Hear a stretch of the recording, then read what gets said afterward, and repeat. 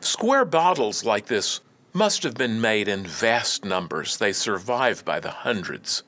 They typically have a large inner folded lip flared outward, and they have a large strap handle.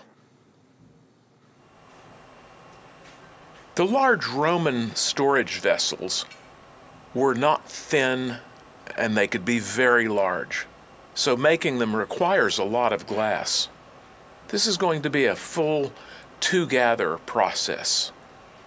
I take a substantial initial gather,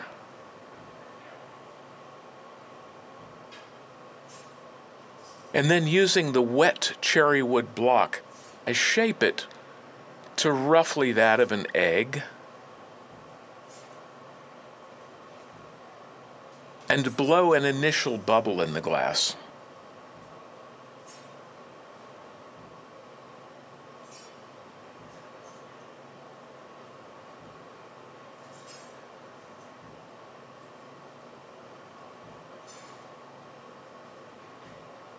The bubble is left small and very thick-walled, and when the glass is stiff, at about 1100 degrees, I lower the first gather back into the molten glass and overlay it with more glass.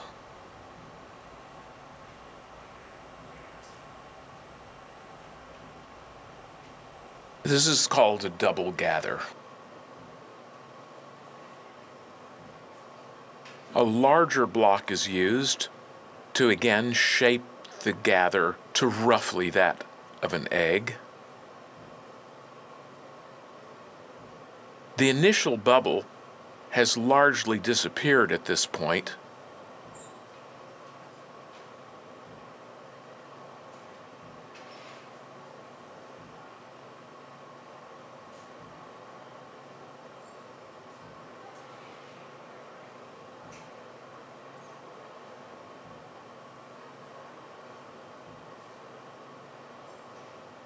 The glass is made somewhat cylindrical in shape,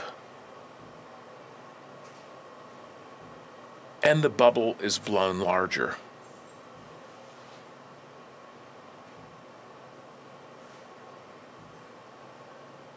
The tip is marvered, and this is to ensure that the tip where the punty will eventually rest is the thickest part of the vessel.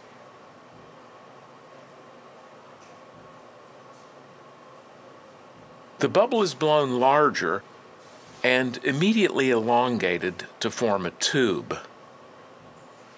A little more marvering of the tip ensures that the bottom remains the thickest part of the vessel.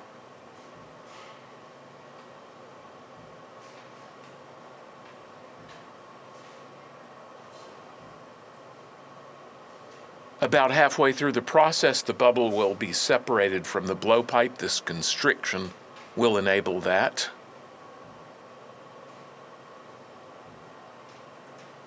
The spin both elongates the tube and cools it.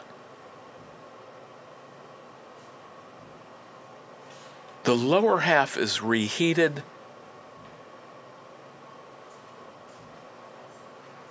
the bubble blown larger, and a constriction is made that will articulate the vessel body from the neck. During this time, I'm blowing air in with the rubber tube to make the bubble larger.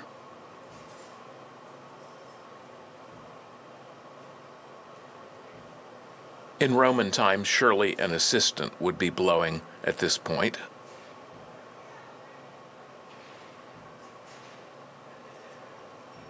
Prior to going in the square mold, I'll get the spherical portion hot.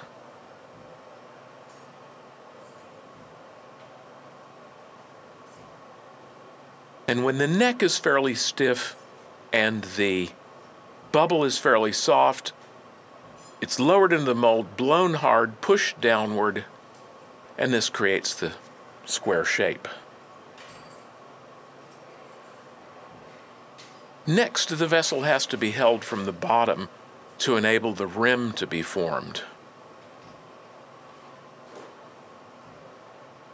I'll use a punty Many, many square bottles have no punty mark. They were held with a clamp.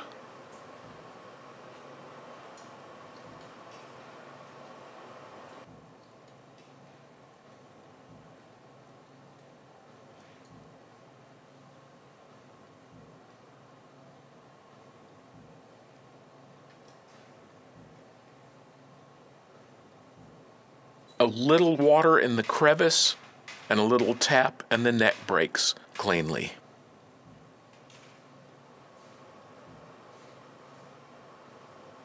Next, the opening has to be reheated to a temperature of about 1300 degrees Fahrenheit. When the upper inch or so softens, a conical tool is used to push the rim inward and begin the inner folded lip.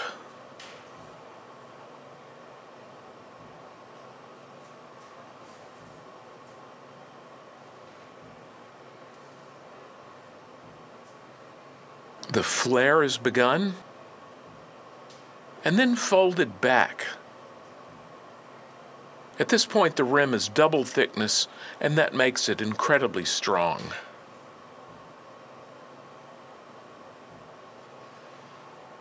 Romans almost never made handles with a round cross-section. They were nearly always flat.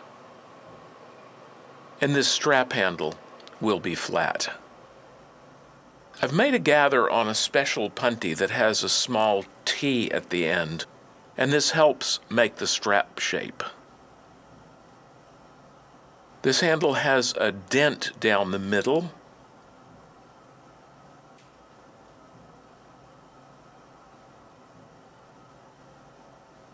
The first attachment point is put on the shoulder. The rod is cut free. The second attachment point is made. Pushed upward against the neck, the excess is cast off with a thin thread dragged along the hot, larger mass of glass, and it effectively vaporizes the thread. The vessel is flashed in the furnace, and the handle given its final shape.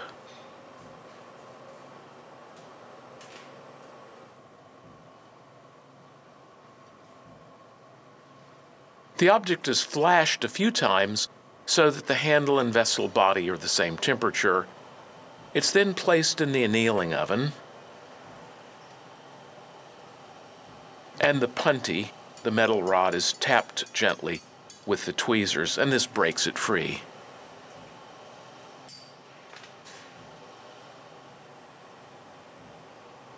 Vessels like this were indeed made in vast numbers,